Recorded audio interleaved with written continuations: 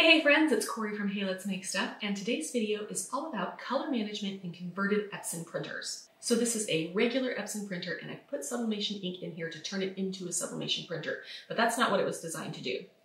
If you are having color issues with your Sawgrass or your Epson F170, which is a Sublimation printer, reach out to Sawgrass or Epson because they should be able to help you with your color management issues. But if you have a converted printer, Epson's not going to do anything for you because you've put ink in there that is not designed for this machine. Let's start with a tale of two donuts. So this is the same exact file. The one on the right had no color management, and the one on the left has color management. And you can totally see the difference. The one over here on the right is way too pink, way too orange, and the one over here looks like a chocolate sprinkled donut, like it's supposed to look. So why might color vary so much? The biggest reason is the color profile within your computer. So basically, this printer does not know it has Sublimation ink in it, so it's laying down ink as though it were the actual Epson ink that came with the printer. But you've put Sublimation ink in there. It doesn't know that. So we basically have to put a small piece of code called an ICC profile into our computer to tell it to lay down the ink differently. So that's the biggest reason you are probably having color management issues. But there are a few other reasons as well. Sublimation crafting has all sorts of variables, so there are so many ways that your color can go wrong. You may find that the color lays down on different brands of paper. You may find that different types of blanks hold color differently. You may also find that your software matters. The way that software renders colors can change. So you may print something in Photoshop and it does one way, and you print it in a different program and it's just slightly different. Your heat press might matter. So say you have a regular heat press and you press one image and then you go to press that same exact image onto a mug, the mug press may actually change the color just a bit as well. You may also find that you're having issues with environmental factors. If you have high heat or high humidity, that can affect your color. So if you do have issues with those things, you want to be storing your Sublimation prints somewhere that is dry and cool if possible. There are also variations between what you see on your monitor and what you get out of your printer. Your monitor is RGB and your printer is CMYK. So the colors on your monitor are being made with 3 colors of light, red, green, and blue, and the colors in your printer are being made with 4 colors of ink, cyan, yellow, magenta, and black. So being able to render what you see on your screen through your printer can be difficult. There is more luminosity in a screen. You can get neon colors on a screen that you just can't create with these 4 inks. So if you're really struggling with the color that you see on your screen not coming in the printer, it could also be that your printer just can't make those colors. It just can't create that same luminosity that you see on a screen. You may also be having monitor calibration issues. So I can't tell you how to calibrate your monitor because every monitor is different, but you may want to go online and find the instructions for calibrating your monitor so that it renders its color accurately so what's coming out of the printer matches it properly. All of that is to say that sublimating with a converted printer requires a lot of testing. So I've said this before in other videos, but get yourself a cheap couple yards of polyester fabric and test your prints before you put them on your blanks. This is such a cheaper way to do this than ruining a bunch of blanks trying to get the right color. So you can see here, just right at the top, my first 2 prints that I ever did here, I wanted this pink color, but I had this orange color, and I was like, this is not anywhere close to the pink that is in the file. But I was able to install an ICC profile, and I got the pink that I wanted. One more example, these are ornaments. Over here on my right, you can see that this ornament is very, very teal. It's also oversaturated. It's got a lot of green in the background. It's not supposed to have that. This one is so much better. It has the correct color of the wood in the background. The trees look great. This is the difference between installing a color profile and not having a color profile. Let's dig into those ICC profiles a little bit more. The first question is, do you need an ICC profile? I have linked to a printer test sheet in the description below that you can go ahead and print out and press on your fabric or whatever you're testing on. If you like that color, good, turn this video off, go sublimate, have a great time. But if you're struggling with this color, let's try an ICC profile. An ICC profile is basically just a tiny bit of computer code that tells your printer to lay down the ink differently than it would with its original ink. Do note that ICC profiles can have both a .ICC or .ICM file extension. So if you're out there looking for ICC profiles and you only see .ICM, same thing, go ahead and use those. Each ICC profile is specifically built for 3 variables: your printer, the ink, and the type of paper. I'm going to be honest though, I don't think that most of the ICC profiles floating around there really take that much account of the paper you are using. So if you find a profile that has the right printer and the right ink but the wrong paper, go ahead and try it. So where do you even find an ICC profile? This is the biggest and most frustrating question, I will be honest. You'd think that with all of the sublimation ink out there that people are making to put in this printer that they would have ICC profiles for them. They don't. It's very frustrating. Some companies do, but a lot of them don't. So I've got a couple options for you. The first is to go to my Google Drive. I have been collecting an assortment of ICC profiles over the last 2 years, and I keep them all in this Google Drive. You can download them from there and try them out. If you have an ICC profile that's not in my drive, I would love if you would email me at hello@haletsmakestuff.com. Send me that file. I'll put it in my drive so that more people can use it. If you don't find an ICC profile in there that will work, you can try Googling your printer and the type of ink you're using and see if the manufacturer might have one available.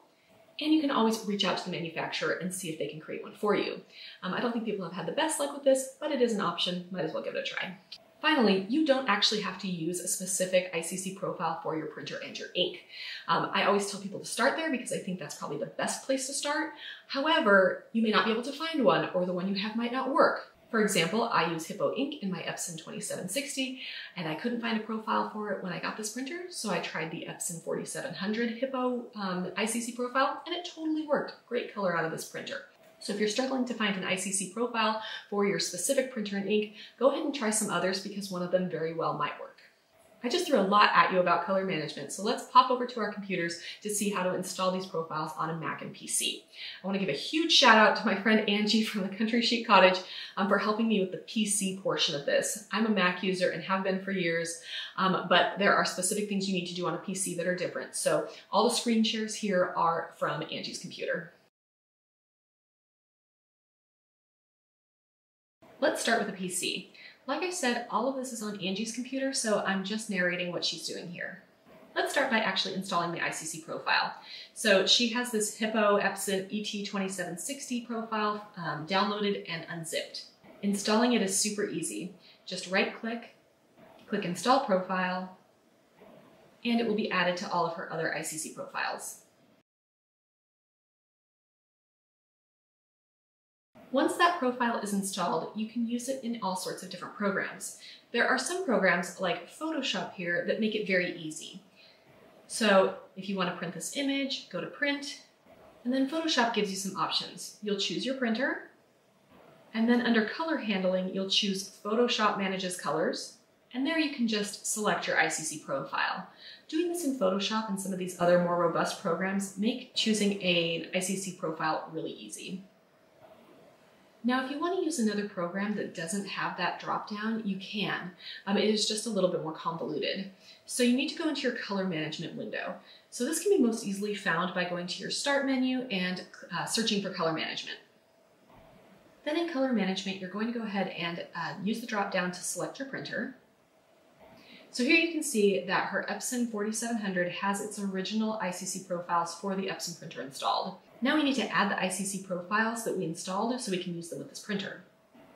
Click Add, and then scroll down to the one you installed. So in this case, it's that 4700. And you'll see here now that there are actually 2 profiles installed. We have the original Epson as well as the Hippo ink profile. So we will need to delete that original Epson profile. You can try and delete the second one, but it actually gets deleted with the first one, so you'll get this error. Just ignore that for now. Then make sure you have the Use My Settings for this device box checked and that you have the profile set to manual. Then set that as the default profile for your printer. Then, if you're in a program like Google Docs that doesn't have that drop-down to select the ICC profile, you can still use it. When you print your file, click More Settings, and then choose Print Using System dialog. Then you can select your printer. And then Angie likes to make a few selections here. Change the paper type to matte, like I mentioned before, change the quality to high, and then go up to More Options, take off high speed, and mirror your image so that it prints correctly. Then click Custom, go to Advanced, and here choose ICM. This is basically telling your computer to default to the ICC profile we have installed for this particular printer. Click OK, and then click OK again, and then you can print your file. Now let's install an ICC profile on a Mac. So I have my ICC profile here saved to my Mac. In a separate window, I'm going to open up the Color Sync library. To do this, you need to go to your hard drive, click Library, and then click Color Sync, and then click Profiles. And then you can drag this ICC profile into your ColorSync folder here. Now it is available as one of my ICC profiles.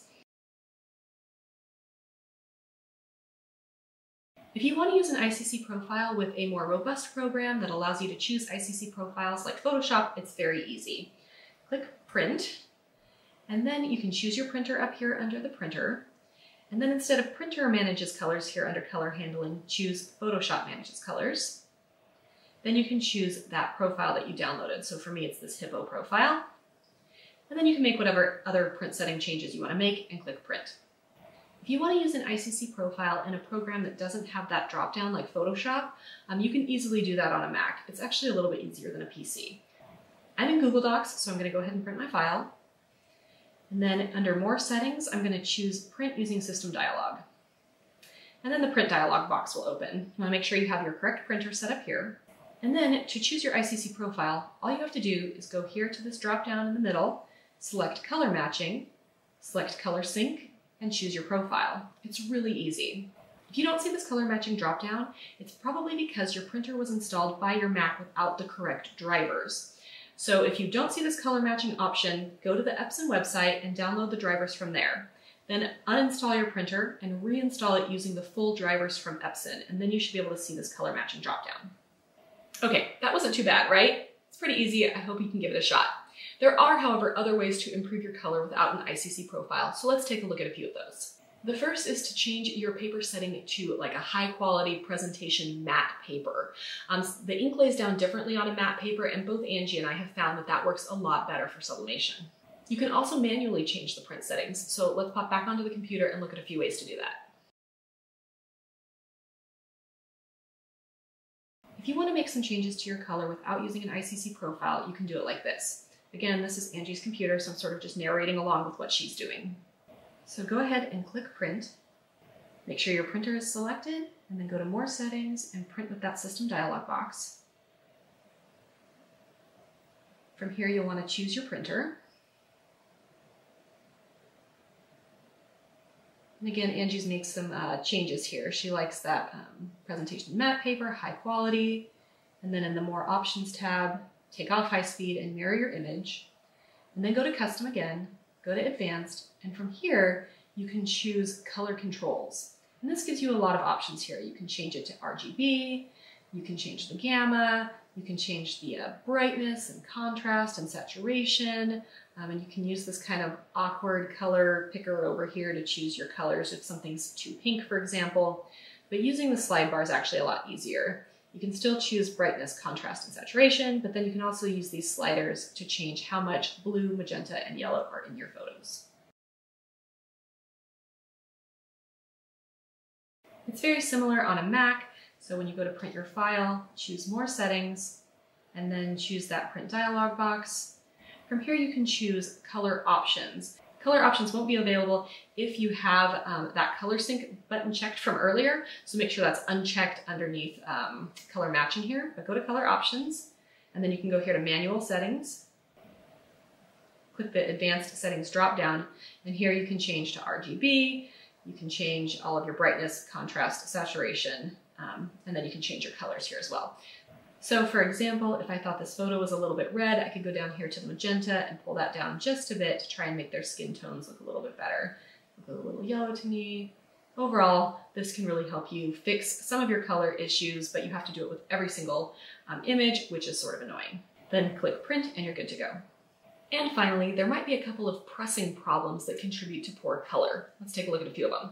First up is overcooking. So if you overcook something, your blacks will turn out brown. So I just made this yesterday and I completely forgot to change the settings on my heat press and cooked it probably twice as long as it needed to be. And all of his little mustache, eyebrows, and belt should be black. They're brown. I overcooked it. If you find that your blacks are tilting toward green, you've probably undercooked it. So give it a little bit longer. And then finally, if you find things are a little bit faded or not working, you may need to press longer or with more pressure. And that is color management for converted printers. I know this is a lot, so if you have any questions or if you're struggling, go ahead and leave a comment. We also have a Sublimation Made Simple Facebook group where you can get help, and I will link to that as well below. If you found this video helpful, or maybe you just like to hear me rambling on about color management, hit that like button. If you want more weekly sublimation content, hit subscribe, and I'll see you next week.